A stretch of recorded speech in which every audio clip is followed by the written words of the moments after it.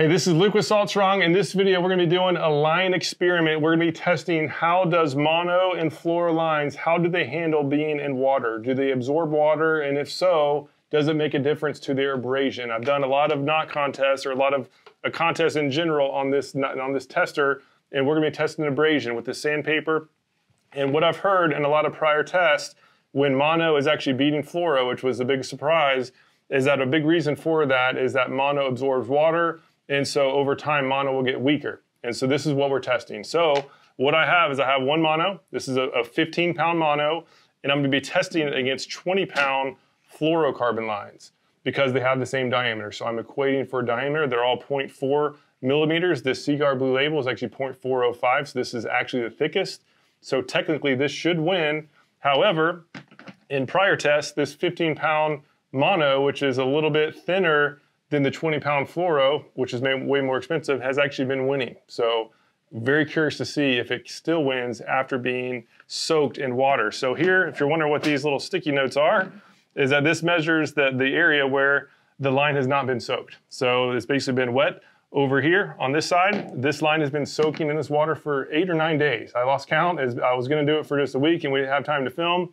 So it's been here for over a week, soaking in this water. I have a good amount of line in there. And so what I'm gonna do, we're gonna load up the assembly and we're gonna test out the wet stuff first, and then we're gonna test the dry and see how these lines differ, right? Because we have the same spool, we have the part that's been soaked and then the part that's been dry, and we're gonna see if there's any difference on the soak side versus the dry side, and then we'll compare how each line did respective to one another. Let's get started. All right, so first test, this is gonna be the wet lines. We have the 15-pound mono over here on this side. This is the Andy mono. We have the 20-pound fluoro. This is the Cigar Blue Label. The price difference is like 10 times per yard, so this should win, and it's a little bit thicker, but this mono won last time when it's dry. So let's go see what's going on. So we'll go ahead and start doing, we'll just do the side rotation first. And so what you'll see, you might notice, hey, what's that Slam Shady doing on that one weight? And so that is to make sure that these weights are exactly the same weight. So I have a very detailed scale in grams, and these weights weren't the exact same weight. So I added the Slam Shady with a weighted hook on there, and that was just enough to make them exactly the same weight. Oh no, that was the fluorocarbon lost again. And so we'll keep on going until this mono breaks. But again, that was the line that is supposed to be way better for abrasion per the marketing hype.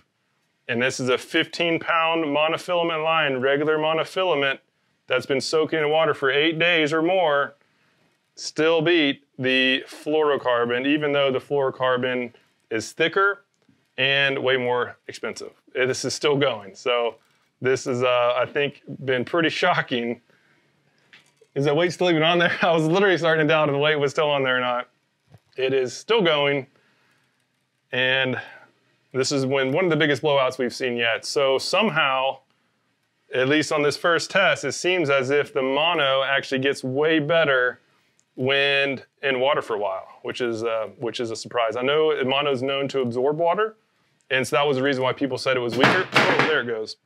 That was why people said it was weaker, but I mean, that wasn't even close. That was the most one-sided victory that we've had in quite some time. So what I'm gonna do is just to make sure it wasn't a fault of the assembly, I'm gonna keep the weights on the same side. I'm just gonna switch the lines, retie it, and we'll do it again and see what happens. All right, so now for round two. So I've switched the lines. That's the only thing that switched. The weight is still on the same side. We're still hitting the same part of the sandpaper, the yellow sandpaper. And let's see if that can happen again. That was the most one-sided victory we've had in quite some time.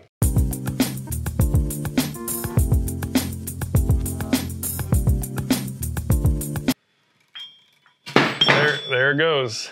There it goes. The other one's still intact.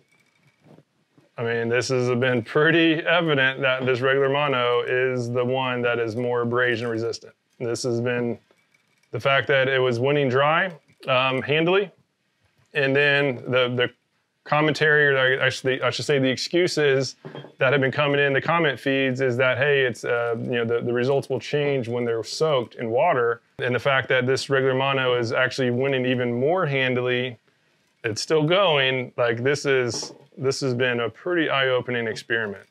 So if I'm doing anything wrong, please let me know. I've been trying to make this as fair as possible. We sell both these lines, by the way, so we're not trying to sell one over the other. We'd actually make more money if you bought the Seaguar Blue label from our online store, but I can't tell you to buy that if I see tests like this. This has been why I've switched to mono over the past couple of years, and I have not looking back. It's still going. This is crazy. Literally, I can hear the weight. I guess the weight's hitting the other way a little bit, but it's still going. This is insane. I'll speed up a little bit just to wear through this line. There we are. I mean, that was not even close again. All right, so next test, we've proved that the mono is better than fluoro to the point where we don't need to test it again. I think that's gonna be wasting line. I only have a little bit of wet line left. So in this test, I wanna change it up and I'm gonna do the wet mono versus the dry mono. So this is the wet mono. I have enough for 2 more tests. So this is the wet mono, this is the dry mono, and we're gonna see how the wet versus dry does. It seems like the actual wet was doing better as far as the overall counts, but this will be the best way to do it. We'll do a head-to-head. This one on my left, your right, has been soaking for 8+ days in the water, and then the other one has been totally dry. And we will see what the difference is. Oh, there we are. That was the dry one. I'm sorry, I was thinking that was wet, but I had them mixed up in my mind. So that was the dry one, just busted. And as predicted, the wet is actually becoming the victor here. So something about soaking in the water, even though it absorbs water, again, supposedly that's what that's what I've been seeing on the comments. But that wet won pretty handily. So we'll do it again. We're gonna switch the wet versus the dry, do it again, make sure that we can prove that to be the case, and that we have ourselves a pretty good conclusion. All right, so now for the final test of mono, we have the dry side over here, we have the wet side over here. This is the last bit of wet material I have for the mono, so this is gonna be the final test, and let's see what happens.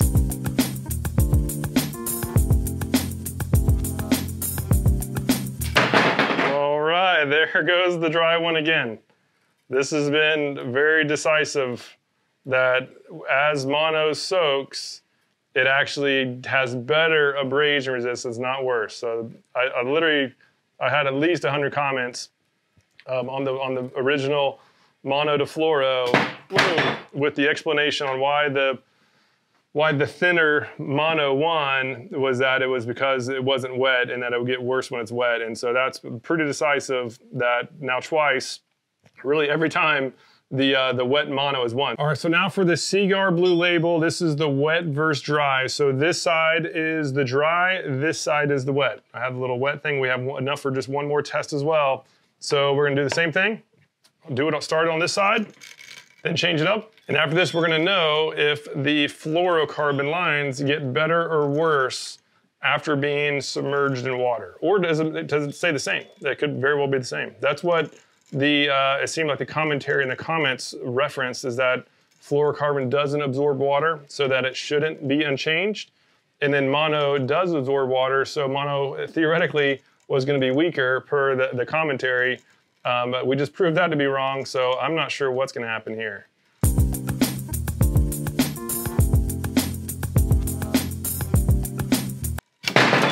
Whoa, so that was pretty much the exact same time. So we'll have to call that one a draw. But so it looks like, at least on first test, is that the fact that fluorocarbon doesn't absorb water, it seems to not make a difference on how long it lasts. So we'll do it again and see if that was an anomaly or if that's gonna be the case. But that was about as close as it gets.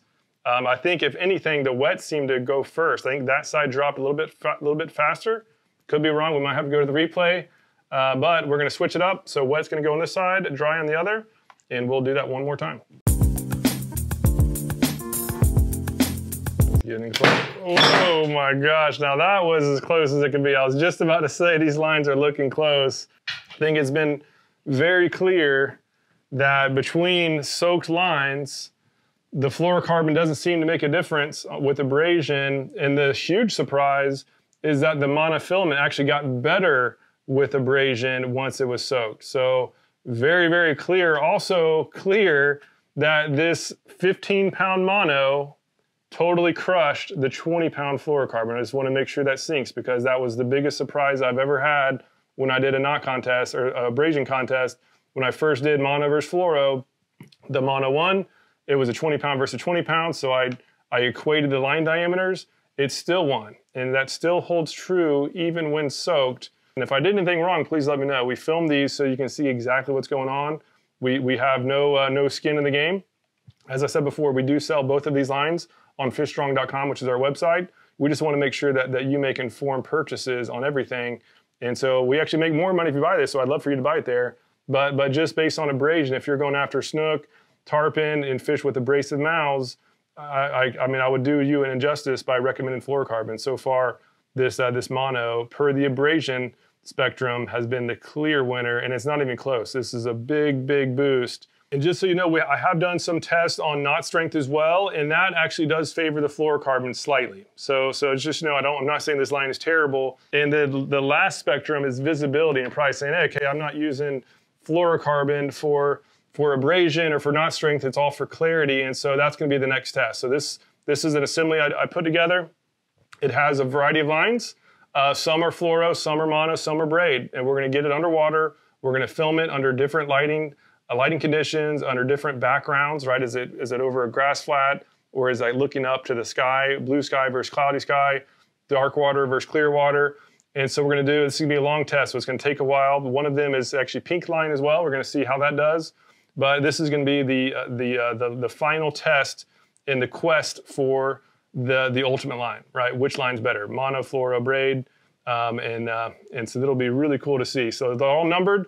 You won't know what they are until the end, and it's going to be fun. So make sure to subscribe or join to get the results of this test. That'll be coming probably the next few months. I'll be doing, again, it'll take a long time to do, but it'll be really cool to finally get some insight on the visibility spectrum. Yeah, I just want to thank you so much for your time and watching this video. If you're wondering why I didn't test the other fluoros, the Andy fluoro, it was so one-sided. It didn't seem like it was needed. It's just a waste of time. And these are by far the two most popular. So this Seaguar Blue Label is the most popular fluorocarbon line, and this Andy seems to be the most popular on the mono. So that seemed to be an adequate test. Again, if I missed anything, please do let me know. I will not be offended.